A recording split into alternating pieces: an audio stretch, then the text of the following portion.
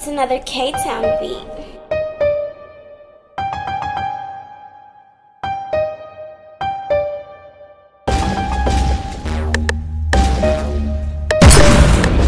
YouTube, it's your boy, Mr. Outliner. I'm back. Hey, today I'm going to show y'all how to fix a bad haircut as a barber, or even how to fix it yourself, fix a bad haircut yourself at home.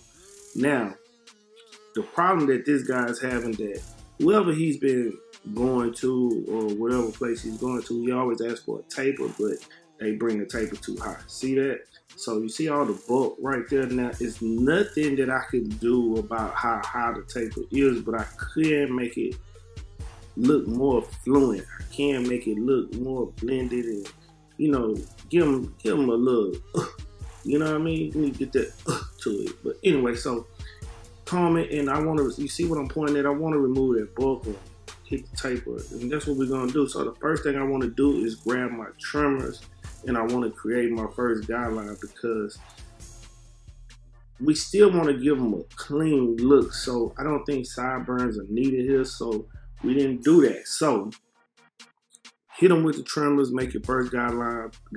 Come back with your shavers, right? Come back with your shavers, and you start hitting them up with the shavers to get it extra close. After that, we want to work on removing the bulk. So I'm going to take a 3-guard right here, right, and open. And we're going to use a flicking motion to get it out. I could have used clip over comb, but I'm showing you a way that's, it's kind of safer this way. So if you're at home, you can just use the biggest guard that you have and try to remove the bulk. So you just using the 3-guard, and I'm flicking it out at the same time, and I'm not trying to go up higher. I'm just focusing on the line where the bulk is. You know, I just want to fade that out. And you know, the problem I had with this client, he just didn't keep his head straight where I needed it to be. So I'm doing a lot of just, you know, repositioning his head the whole time. But you want to comb it down at the same time as you're blending it in, feathering it in, you know. So, and then I came back with the 2-guard right here after I used the 3. So again, we're still working on that bulk line. We're not trying to go up higher. We just want to remove that bulk, and we want it to blend. So I'm using the 2-guard, corners of the blade mostly, not the blade, corners of the guard, but I'm using that. And that's all I'm doing, because I just want to feather it out, because if you try to do anything else, it's going to keep making a line, keep making a line. So make sure when you're not trying to create a line, that you come through and use the corners of the guards or the blade, whatever you're using, use the corners of it, and it'll help create a softer look, right? So after that, I got it kind of down to where I feel like it's controlled, it's blended. Now I come back, no guard on my magic clip, and we're just gonna fade that bottom line out, that first guideline. And you know, it's kind of, I got it midway open, and I'm using the corner of the blades again, because I don't want to create another line, right? And if I do, I don't want it to be heavy. I want to be able to work it out. And you see what I'm doing right here? It's just the corners of the blade, that's it. For a bad haircut, when you see an area that's, you know, bulky, or, you know, it's hard to remove a line, try using the corners. If you use the corners, it'll help you out. You see what I did right there, boom. And it's pretty much done, but I'm sure, you know, sometimes when you make a hard line, a hard guideline, you have to use exactly what you put it in with to remove it, because that's the only thing that matches the length. And right here, just to get a little bit better blend, I use my half guard, because the half guard, especially with straight hair, is your best friend, right? And you know, I'm learning it over time, becoming the barber who I need to become. But you know, so the half guard is your friend, and it's gonna help soften the blend even more, and that's what we're trying to do. So look, you just use the corner, and like I said, I'm gonna come back with my trimmers, and I'll use the corner of that blade to remove any type of hard line that I see from what I already created. As you can see that it's removing it. So you see the fade, it got cleaner, you know what I mean? It got cleaner. And I went back in and I touched it up with some of my other, you know, the guards that we just used just to remove a little bulk. But that's mainly how you fix it. Now on the other side, I speed it up just a little bit. So, but it's the same motion, same technique. So I'm gonna speed it up, but I'll still walk you through it. So we comb it, you see the bulk. Now, this side was much worse than the other side. You see how high this side is? This side is actually worse, you know what I mean? Because it's hard for me to make it match without putting it the other side, without changing the other side to this, because they went up so high on it. And the bulk is heavier on this side than it was on the other side. So this is the real reason why it has to be fixed. And I'm using the 3 guard right here, still feathering, you know what I mean? So like I said, and you can use clip over comb like I started to do right there, or you could just, you know, take your time with it and use the guards, you know, big guard to smaller guard, whatever. So I do use a little clip over comb over here, and that's really because the bulk is outrageous over here. So sometimes a guard won't help you. Some people might use thinning shears or what you use for bulk, and they'll just, you know, use that part. But I'm kind of old school, so I don't really use that. Not saying that it's not a useful tool, because it is. It's just not something that I do, because I really just use clip over comb, right? So, but anyway, you see what I'm doing with it. The blend is still coming out nice, you know what I mean? Even though once you remove the bulk, everything gets easier, right?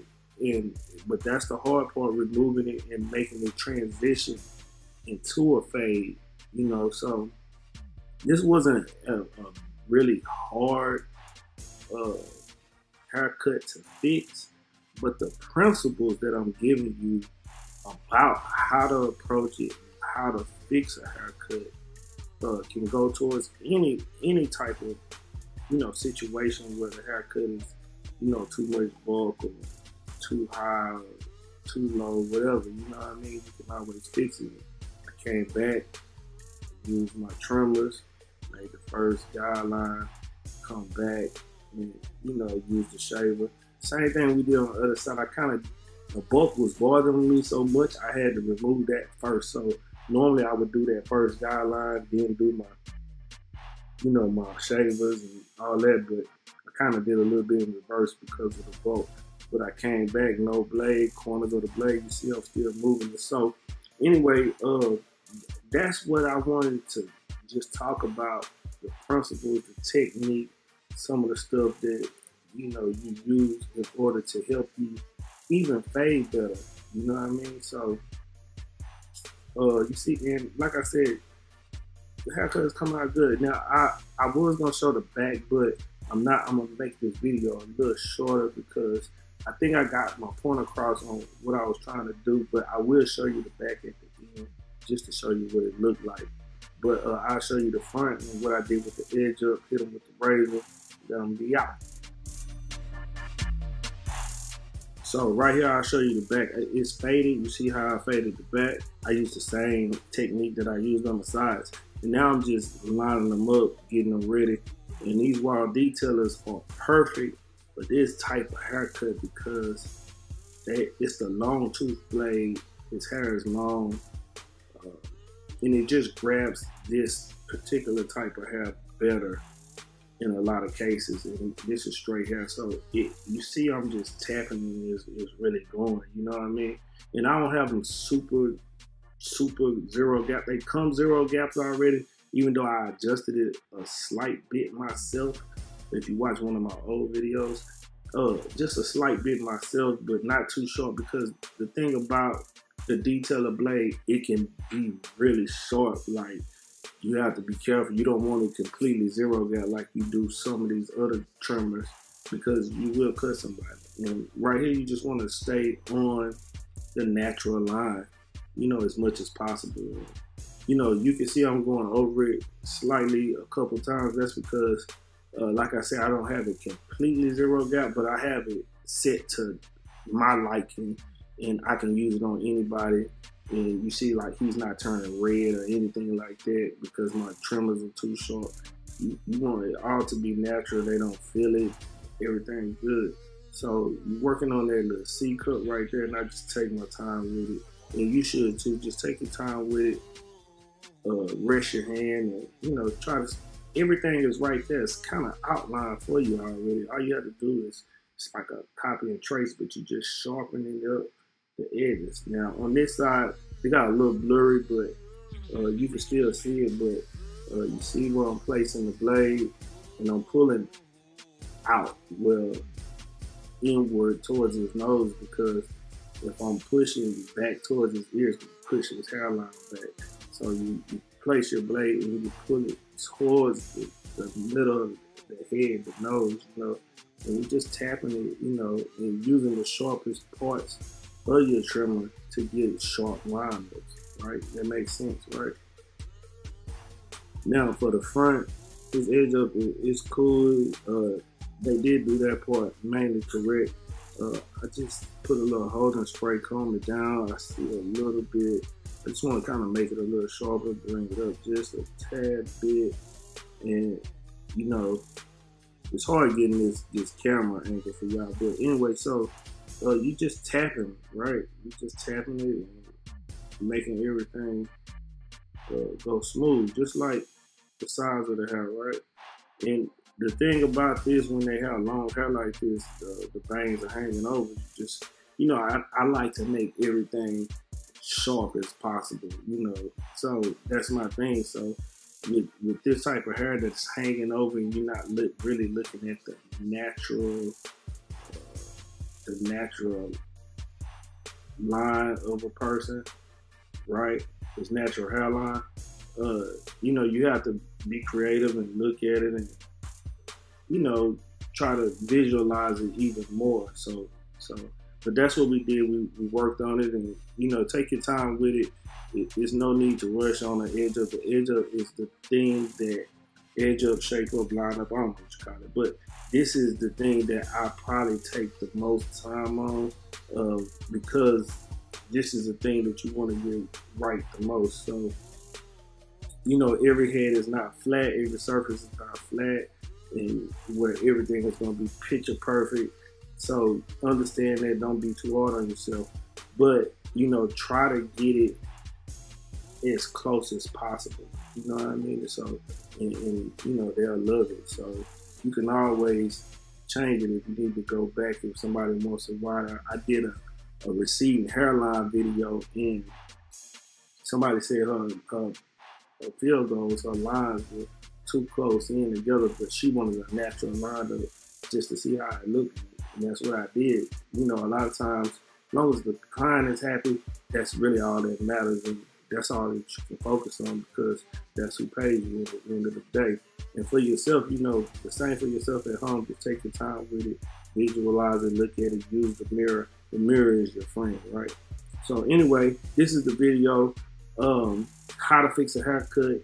I haven't forgot about my 20K giveaway. I kind of being lazy, I ain't gonna lie to you, because I just need to get it together and just post it. But it will be coming.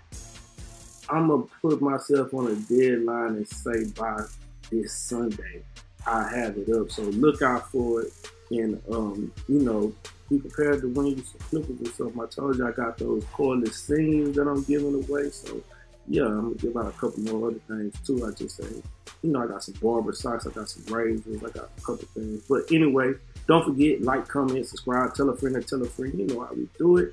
Until next time, love, peace, and hair grease.